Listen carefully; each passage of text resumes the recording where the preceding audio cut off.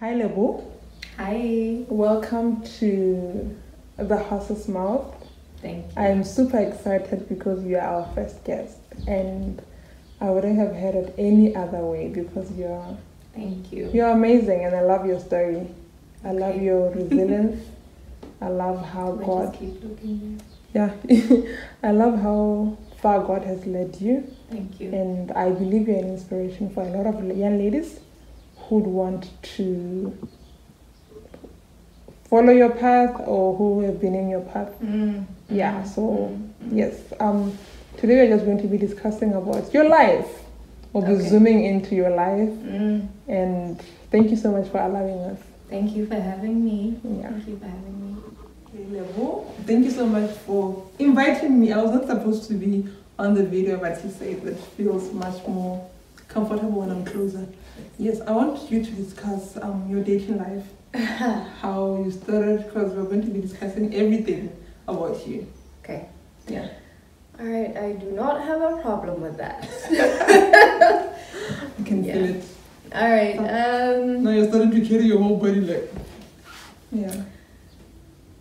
Dating in the church, how has it been? I started dating when I was in Form 2. Yeah, that was my first boyfriend. I thought we were gonna get married. Because I've always loved love, first of all. I've always loved the idea of marriage and just what it is. And so I had my first boyfriend in Form 2, and then we broke up. And Form 3, I started dating another guy in Form 4. Yes. What? Form I 4. remember your exact words. At Form 4 when I met you, just like, I just wanna die on arms. Like, I was like, whoa, this girl is deep. She wants to die in someone's arms. When I love, I love. When hard. she loves, she goes I love, crazy. I love. Yeah, I yeah, don't yeah. like it. You don't like it? No, it's fine. It's cute. Yes. So the first guy I ever dated in the church, that was in Form 4. In the church? Yeah, that was in Form 4. We met in the church, and we had I think that was my first real relationship. Yeah. We dated for 2 years, and then we broke up. We broke up because I was growing in the faith, and he was pretty much going backward in terms of faith, and so we were not connecting on that level. I just felt like we wanted different lives. On a spiritual level. On a spiritual level, we were not But any other connecting. level, you're fine. There was distance also, so he pretty much was just getting pulled out of the relationship as well in that way. Okay. Yes. All right. Yeah. And then we went to UB. When we got to UB, my first boyfriend was not Adventist. Mm-hmm. Yeah. Okay, I was about to say I don't have a problem with dating non-Adventists. That was back then. Like people who are not of the same faith as me. Yeah. I didn't have a problem with it. I didn't see like a reason to have a problem with it. I just thought, look, if he is a good person, then we can relate. We can be together. So he was an Adventist, and our principles, they didn't match. He was like, nope, I want to have sex, and then I was like, no, I don't want to have sex, and so we broke up. And then I met another guy in the church. And we became Really close. boyfriend and girlfriend. Yeah. And yeah, it was a strict relationship, so to say. Yeah. Principled. Highly principled. Principled relationships, Maybe. which means no kissing, no sex, no nothing. And isn't that what you'd always wanted? That is what I thought I'd always wanted at that point. Okay. And so when I got into the relationship, I think that's what I was seeking, because dating people who were not of the same faith and of the same principles, it just lacked. We weren't connecting on a spiritual level. We're not just connecting. They wanted different things. Okay, when you say that's what you thought you wanted, would you Yes. say now it's different? Definitely. In a relationship, would you want sex and kissing and other things? No, I'm trying to understand for the sake of our viewers. No, okay. No, the thing is, I said that I thought I wanted a principled relationship back then. Back then, I just fine. I was a Christian, but you know, I wanted to have fun. Yeah. I wanted to have fun. I wanted to experience the whole relationship. You know, because it was in that strict relationship, there was no kissing, no hugging. Like, it was just like I'm with my brother. You know, it was that strict. The relationships in church where, you know, you can relate nicely, and he was a bit older. I don't know if that also contributed, you know, but that relationship just wasn't working. From the principled guy? From the strict, principled relationship, I got into a phase where I was single.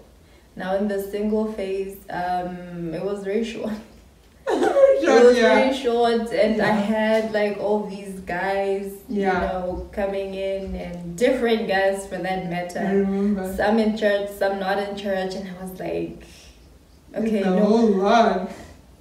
I was like, okay, that one I don't want, that one I don't want. Okay, but then I ended up meeting someone who I really liked, and we ended up getting into a relationship. He was in the church, and he was a nice person. He was a pastor. He was a pastor in the church, and we ended up getting together into a relationship. And you know, it was just like any other relationship, except we said, okay, no sex before marriage and all of that, you know. And it was a fun relationship for a while, and then distance came in, and then a whole bunch of issues came in which I didn't know about.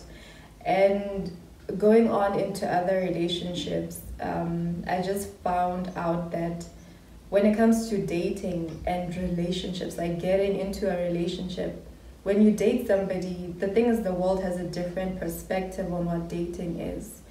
When you date, you really get to know the person. You get to know who a person is, so that you know whether you want to date them, whether you want to get into a relationship with them. Because mostly what happens is you meet someone, you like them, and you're like, yes, that's my boo, that's my boyfriend. You know, you don't give yourself time to get to know them in their personal life and a social setting and all of that. Like, get to know them, you know what I mean? And then make a decision, okay, yeah, I think this is somebody that I want to be with. So with most of my relationships, him included, I met him and I was like, oh, potential. Yeah. I was like, potential, and it was like, I got in there and it wasn't what I wanted. It wasn't what I wanted. Yeah. Okay, after dating the pastor guy, what happened? Ooh, after dating the pastor guy, I was like, and he broke my heart. Yeah, he did. He broke my heart in that it wasn't a good relationship. Yeah. You know, it wasn't. And my friend over here was like, no. No. Yeah. Yeah, we were both young, and you know, it just wasn't working. But anyway, so from there I went on to date a good guy. Yeah. I went on to date a good guy who was not Adventist. Yeah. And he was a good guy. And I was like, at that point, I was convinced that no, this can work, because he was a good guy. You know, really good guy. Yeah, good manners, good character. I know him. Okay. Bottom line, he was not a Christian. Yeah. He was not Adventist. Yeah. We couldn't work out. You're not relating on a spiritual level. No, we're not. And that is the most important part in anything. Yeah. You know, to have that God factor in everything. And so with a relationship, it was really important that there be that God factor. Yeah. Yeah. So it did not work out. The thing with me is I would get into a relationship and I was like, okay, no, he's a good guy, this person, this one. But yeah. But at the end of it, I know myself. I know that I'm going to turn back to God I always return. I always go back. Yeah. I always do. And it's not fair on them to some extent, because I know who I am. Yet I get into these relationships and no, that's deep. and we end up not working. So and of breaking course, their hearts. Breaking their hearts. Because when you enter into the relationship where you know what I'm a child of God, I'm principled, but now I've just maybe gone back a little bit and let me just enjoy myself a little bit now. And someone is getting into the relationship full force. So Christian girls out there, stop breaking hearts. I've done that. It's not right. It's not. It's not. And so we broke up. We broke up, and then at that point, I got into another relationship, which again, he was not Adventist. He was not Adventist, and he told me he was a Christian. And I was like, well, he's a Christian, He's a Christian, maybe, this can work. It didn't work. It didn't work because he was not of the same faith. He was not of the same principles as I had. We are one big church. We do worship the same God, but the truth of the matter is we have different teachings. We have different principles. Can you just talk about? We have different interpretations of the Word of God, and that is why we have different churches. For someone who wants to understand clearly, that watching this and are thinking, but talk about your faith. What do you believe in? That would be so different from what other people believe in. That would cause maybe conflict and arguments. And one thing that we had a conflict or disagreement with is the seventh-day Sabbath. Yes, they worshipped on Sunday, and we worship on the seventh day, Friday sunset, Saturday sunset. So they did not want to understand what that was about, and it caused a lot of disagreements. And the thing with me is I've always wanted to have an Adventist home. I've always wanted to go to church with my children and my husband. I want us to do everything together. And so I wanted to have that oneness in my home. And so us being different in that part, it could never... It made all the difference. It did. Yeah. It really did. It was the issue of the Sabbath. Okay. Yes. And then, music as well got into it. Now you're growing in the faith. You're growing back in the faith. Yeah. And they could see that. Yeah. And they could see that, and then they were like, okay, are you gonna break up with me?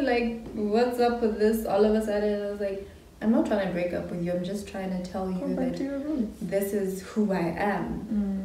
Because when I met this person, I had told them, and they were like, no, I'm a Christian as well. The thing is, we say Christian girls, you should be careful. Don't just go out there and marry people and be with people who are not of the same faith.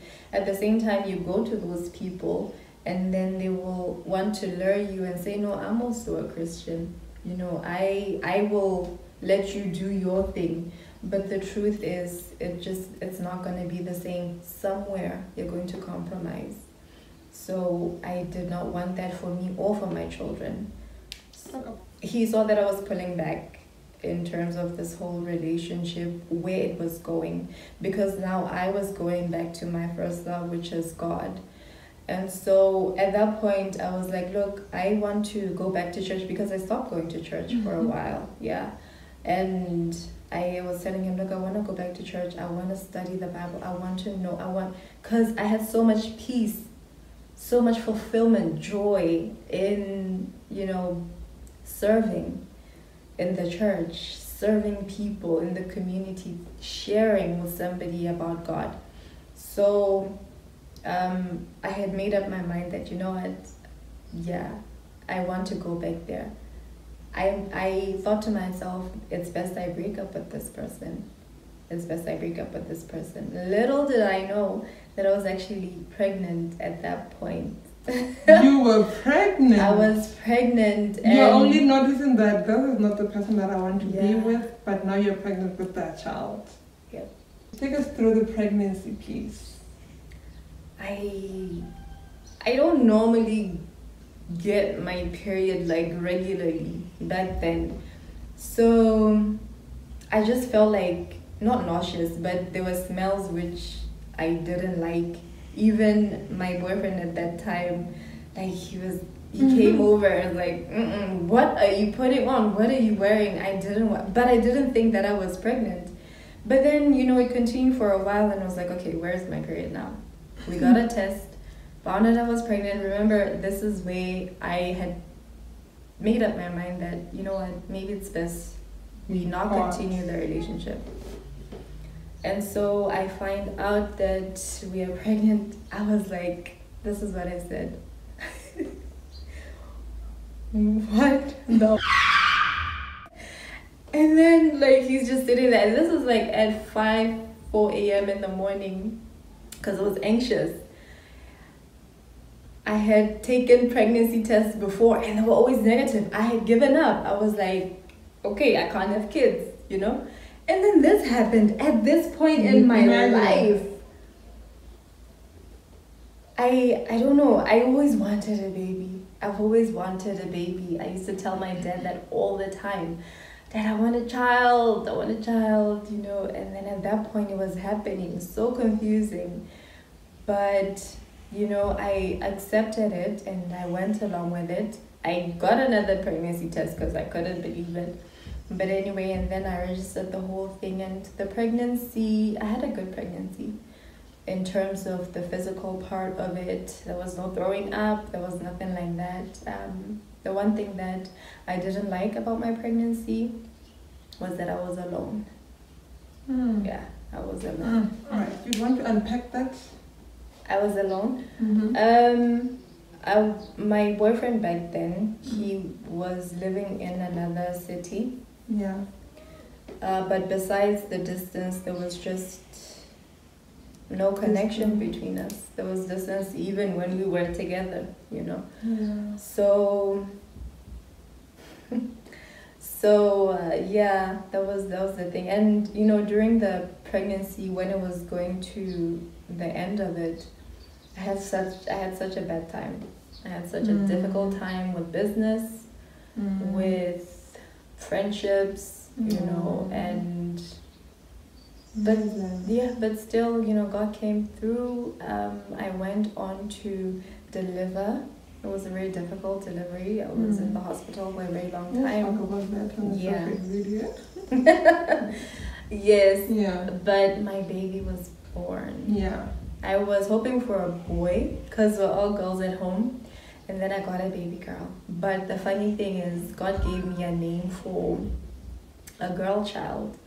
And so I only went to the hospital with the name of a girl child.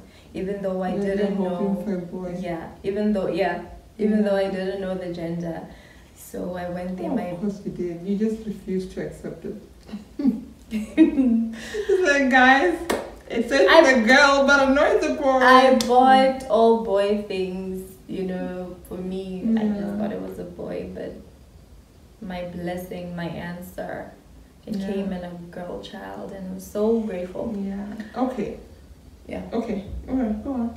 Yeah, so my baby was born, and I was still in that relationship.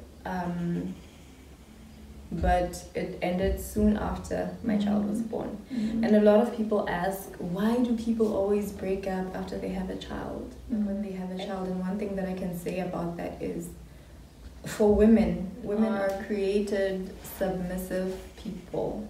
When you get into a relationship, you submit to your partner.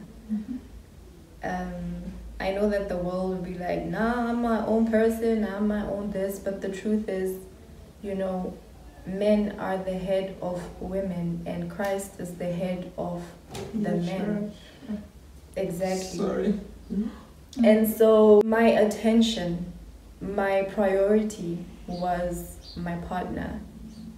It was all to him. And then when I had my child, it wasn't even about myself at that point. Yeah. When I had my child, it was about my child. He was second. My child was first. I was third, I guess, at that point. And so having that shift in perspective, it showed me that the relationship that I was in is not one which I would want to raise my child in. First of all, it's not good for me. And it's not good for her, in that she would see two people who are not compatible, who are always having arguments, who are not connecting. And she would probably think, okay, maybe this is how a relationship is supposed to be. That was one thing that I really feared, because the first time that we were together, the three of us in a room, it was an argument. There was an argument there. And, you know, that was just our relationship, really, in a nutshell. It was disagreement after disagreement. There were more lows than there were highs. And so I had to make a decision that I actually put her first. Yeah. But then I realized, you know what, I'm also important. I also want to be loved in a certain type of way. I deserve better. I deserve better. So that's what happened with that relationship. So Lebo, someone would ask, I'm a woman, I'm in a relationship with this man, and we've been together for quite some time. We're pregnant, we're having a baby. But the relationship is not working. Maybe he's abusive, maybe he's this, maybe I'm this, because we're not always the victims, right? True. So it's possible to leave a relationship after having a child with someone.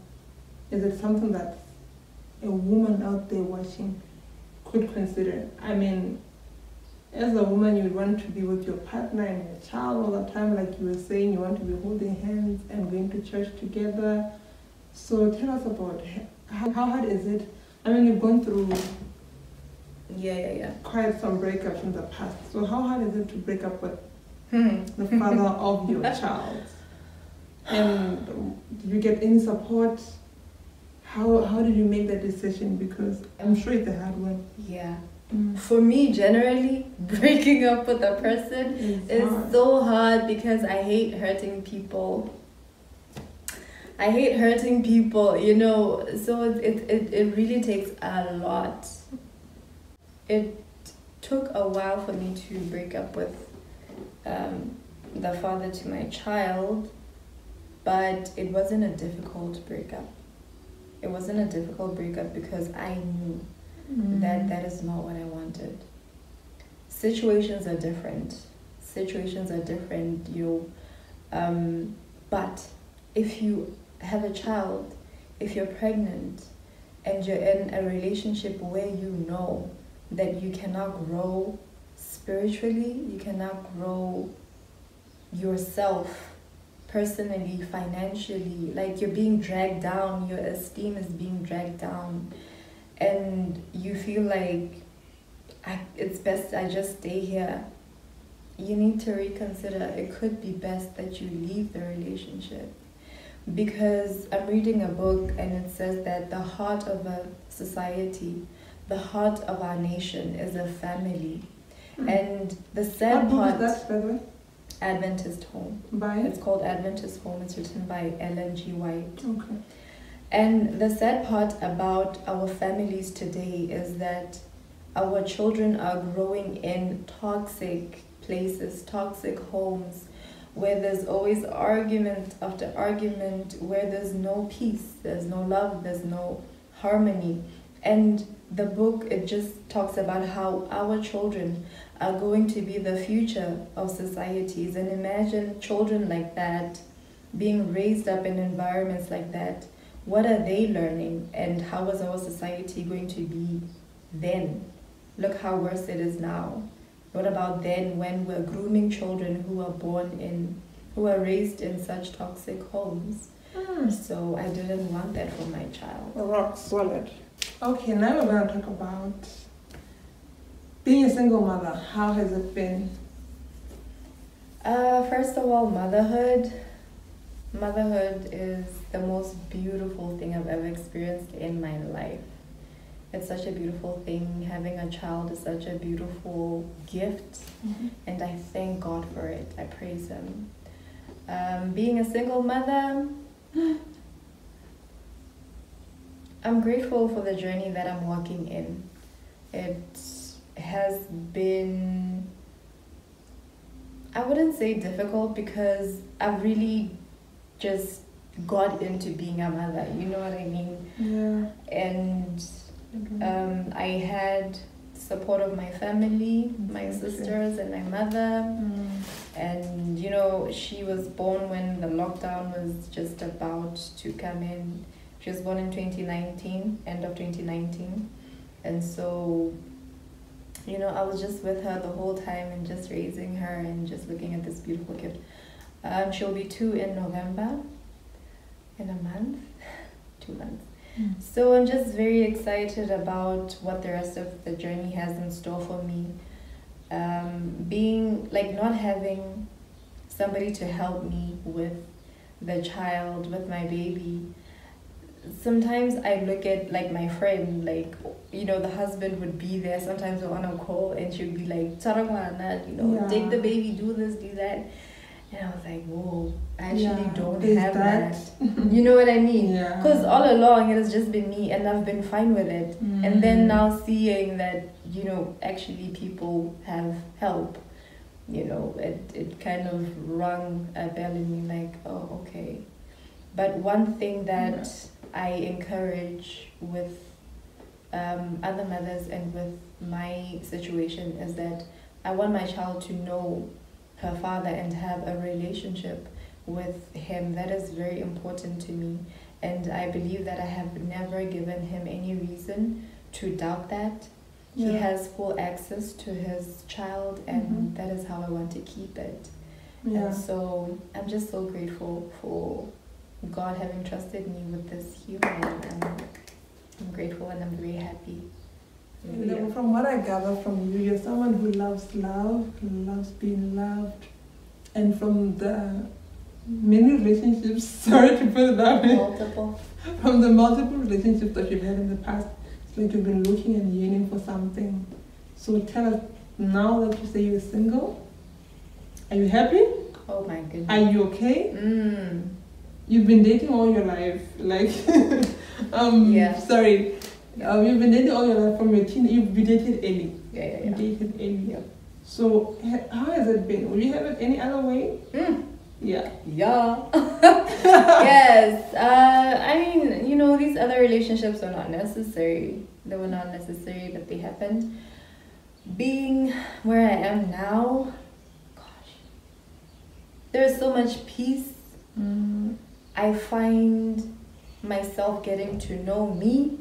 And loving me and finding my purpose in this world, because when I was with somebody, it was always about, I want to make them happy, I want to do this, I want to please them, I want to do this, I want to do that for them. But now I'm getting to do everything for me. You know, I'm getting to put myself first. And now I know what I don't want, I know what I want, I know what I deserve, I know my worth. And so I absolutely appreciate and encourage this single phase where you get to know yourself, where you get to find out who you are in God. What is your purpose for being in this world? Wow. So are you looking forward to being in a relationship? Are you desperate for a relationship? Oh, Lord.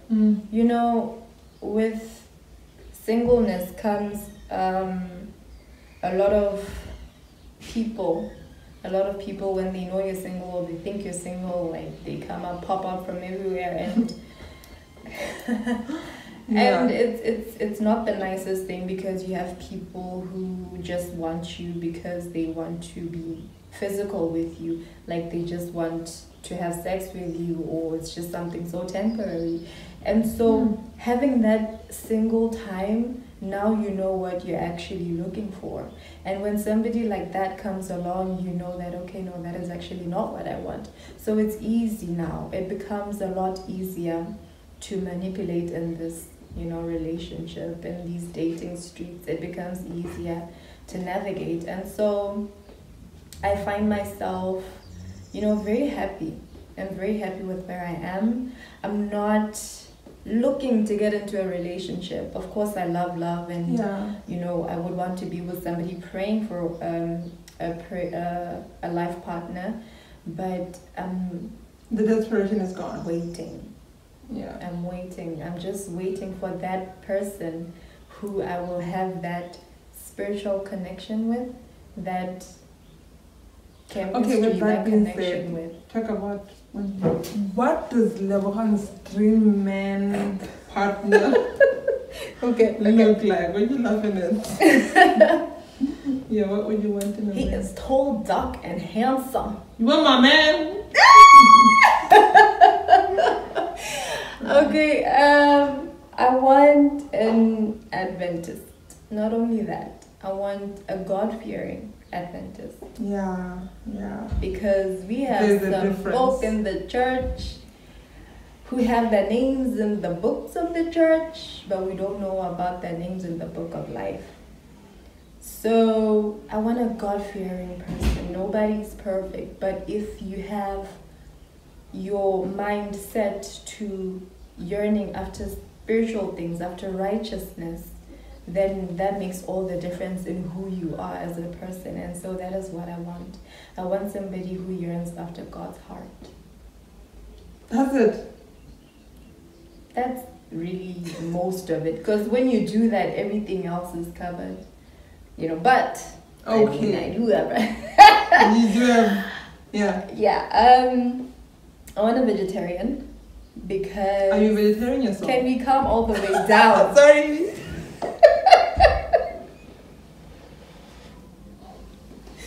No, I said nobody's perfect. I want a vegetarian because I myself also want to become a full-on vegan. Right? You desire the lifestyle. I do. Yeah. I love it because it's all about health. Yeah. It's all about giving our bodies a living sacrifice, holy and acceptable to God. For it is our reasonable service. Christ gave us everything. He gave his life for us. There's a song which says the least we could do is to give ourselves as sacrifices for him. Mm-hmm. Not dying, but living sacrifices for God. And so, when there were sacrifices in the Old Testament, like that sacrifice had to be healthy, no blemish, And so imagine our bodies being the temple of God. He is the creator, and he told us what to eat and what not to eat. Okay. And so with God being our creator, obviously, a car manufacturer, they know what's supposed to go into the car, if it's diesel, if it's petrol, if it's this and that. And now us being such marvelous creation, God says, I've given you these plants to eat. I've given you this to eat. And then we go ahead and take in things into our bodies that God didn't intend for us to do. Obviously, we're going to break down. And it's not going to be an immediate breakdown. We're going to suffer the consequences as we live along. And so for me, it's just about health and offering and being the best version of myself that I can be. And so that lifestyle of being a vegetarian, it makes all the difference in health. God-fearing, vegetarian, I'm taking notes. Gentlemen, I hope you're taking notes. Okay. You ask me. Right. Kind. Responsible. Mature. Yes. Loves your daughter. Loves children. Yeah. Loves children and... Okay, the horse's mouth is officially coming to an end, the video. Okay. Today's edition of the horse's mouth, which is our debut. Yay! Is coming to an end. Lebo, I want you to, now that we've heard your story from your own lips. Mm-hmm. From your own lips, can you please give advice? You're gonna stay into this camera, not that one, not that one. Okay, we have one camera, but You want to stand to that camera and give advice to your baby girl, Anaya. Alright. Yeah, so just talk to your baby about dating advice or whatever, just anything that you want your daughter to know about. Yeah, we'll give you this time. Stand to that camera. Hi, baby girl. It's your mommy. Now, don't date. Don't talk to no boys, okay? None of that. We're all about God. That's what we used to be told. But anyway, my baby, if you need any advice, if you want to talk to anybody, you know that I'm always there. One thing that I will tell you is love yourself, know your worth, trust in God, and just live your best life. Live your best life. I love you. Wow. That was beautiful. Thank you so much, Lebo. Thank you. I really, really appreciate you. The sacrifices that you've made to come here and to do this for me, the support that you've given me in this channel is You're just very welcome. overwhelming. Just when I was starting to just talk about starting a YouTube channel, you've always been supportive. Yes, thank you. You're welcome. You're welcome. I'll do anything for you. And one thing that I should mention is that I am talking to somebody. I am not available, so please. Okay, I'm cutting that out. No, please.